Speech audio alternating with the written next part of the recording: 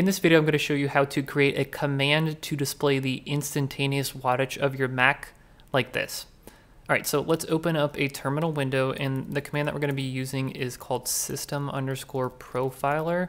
So when you run that without any arguments, it's just going to query your system, create a report, and spit out a whole bunch of information. Now, this is slow, and a much easier way to access this information is actually through System Settings, go to General, About, and then come down to System Report. And you can see most of that information here split into categories, one of them being power, which is what we're going to look at today. So let's modify our system profiler command and just show the power section. So we can do that with system profiler-list data types. And that's going to give all of our options for those different categories, one of them being power data type. So let's do system profiler SPPowerDataType, and that's just going to print out information about power. So as you can see, I am not plugged into an AC charger right now. I'm not charging, but we can still see information about my battery, the fact that it's 77% charged, and that matches up with what I see up here. Cycle count means I have charged and fully discharged my battery 369 times. They're recommending service for me, go figure.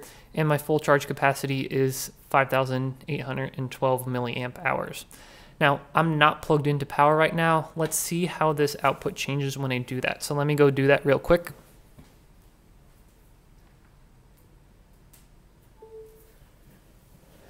And now I am plugged into power, as you can see up here. And this is the Mac charger that came with my computer. So let's see what we get now. So now we are connected to AC. Our wattage is 86 watts, serial number, and the name of the charger is the 87 watt USB-C power adapter, which if you look at the label, that's the wattage that we expect to see. Here on the label is, I'll put up on the screen, a zoom in of that. It's 4.3 amps at 20.2 volts, which if you do the math, that does equal 87 watts. So we're getting pretty close to that. Now I have two different power sources in addition to the MacBook charger that came with my MacBook. One of them is a portable battery bank. So let's plug in my MacBook to that.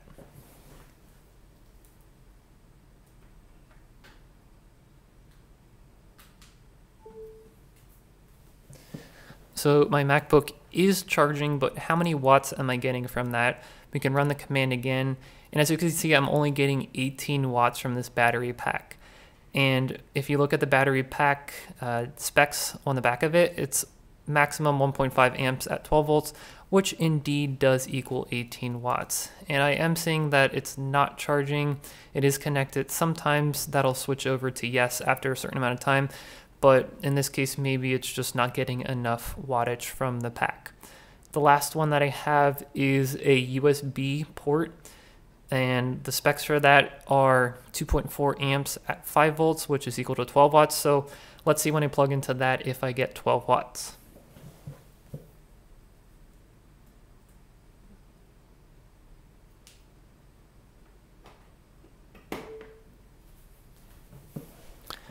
All right, let's run our system profiler command again, and we're only seeing 5 watts, which that's interesting. I did have to adapt it with an adapter, and oh, you know what it is? If I look at the specs, let's look at the specs again. I think if I have my GoPro, which is recording right now, plugged into another USB port, so I think they have to share that wattage, so they're each only getting 5 volts maybe. Or 5 watts, I'm sorry. So yeah, who knows? But that's probably the case. Anyway, let's go ahead and make an alias so that you can, instead of typing this command every time, that you can type this, and what we're going to do is grep it for wattage, just so we can see only that wattage line, and that's going to spit out this one right here. So to make an alias, you can open, on a Mac, you can open up your ZSH RC profiler, or RC, and then we're going to copy and paste this into an alias command in there. So to do that, I have a couple other aliases here. You can see how they kind of work. So you say alias, the name of the command that you want, and then what you want executed. So we'll do alias wattage equals, in double quotes, this whole thing, and I don't think we need those quotes in the grep command. So that looks good. We'll save that. And now if we reload our ZSHRC file, we can do that with source. We can pick up those changes, and now if we type in wattage, we see that we're getting 5 watts. And let's do one more switch.